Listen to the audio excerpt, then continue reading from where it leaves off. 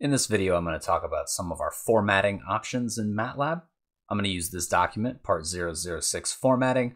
All of these documents that I demonstrate in all these videos can be found through a link in the description. Double click on part 006, open it up. Matlab provides a variety of formatting options, and once you set the formatting, it persists through all the Matlab documents that you might choose to use until Matlab is closed, at which point it resets. Scrolling on down. The first formatting I'm going to show you is format short G. This is what I'm going to use in the vast majority of the examples throughout all this video series. Short G causes 4 decimal digits to be displayed, and there's a certain cutoff when Matlab decides that it should use scientific notation. I'm going to run this code section by clicking anywhere in the section, holding Control, pressing Enter, and these are my results. For short G, when I print out 355 divided by 113, this is my result right here. 4 digits are displayed. Scrolling slightly further down, if I change the format to long and display out the exact same division, I get many more decimal places displayed. It's important to note that formatting does not affect the accuracy of the value. It only affects what is displayed in the command window. This very accurate value here with many decimal places is the same in memory as this one right here. It's only with short G, the rounded version is shown. Another format is format bank. And then when we do the division, we only see 2 digits. Bank format, just showing the pennies, basically. Scrolling further down, format rat, which is short for either ratio or rational numbers. And then displaying the division, we actually see the number as a fraction. Continuing on downward, do we want to display our output single-spaced or double-spaced? So here I run format compact, and then display some square roots, Control Enter, and we see there are no spaces between these lines of output. I am still in the format rat, the ratio format or rational numbers. So right here we see the square root of 55 can be represented by this fraction. Now that's probably not what I want. I want to go back to format short G, so I'm just going to type into the command window, format short G, and then this format will persist through the rest of the use of my document, through the rest of my use of Matlab, until I change it, or I close Matlab.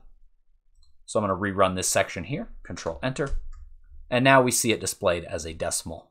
Scrolling on down. If you prefer double space, or you want to temporarily switch it to double space and switch it back, you can put in format loose, the opposite of compact. Or well, in this case, it's the opposite. Control Enter, and now we see it's much more spaced out. It's double spaced, all that output. Scrolling on down. If you see an E in a number, that means that number is being displayed in a scientific notation format.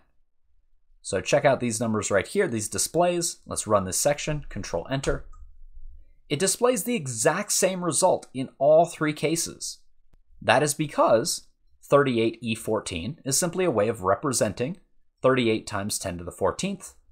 Or if we had to, we could write out all the zeros. But this is problematic because it can be really easy to have one too many or too few zeros.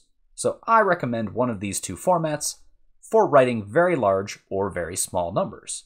Scrolling on down.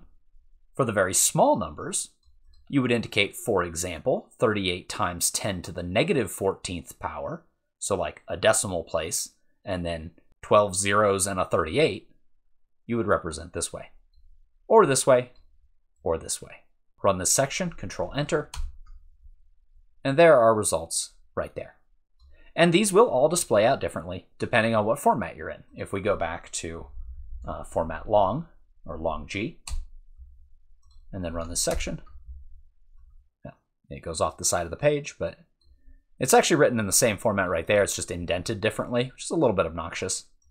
But if we do format rat, and then rerun the section, it's a different display. It's displayed like this, and the bottom section right here, then it's displayed as these very small fractions. There are other formatting options. I have not gone through all of them. If you want to see more of them, you can use Help, Format, hit Enter, and on your command window, you will see some results on what are some of the other ways you can set up the formatting. But these are the common ones that I will tend to use, and my default is going to be format short G. And that's all for this video.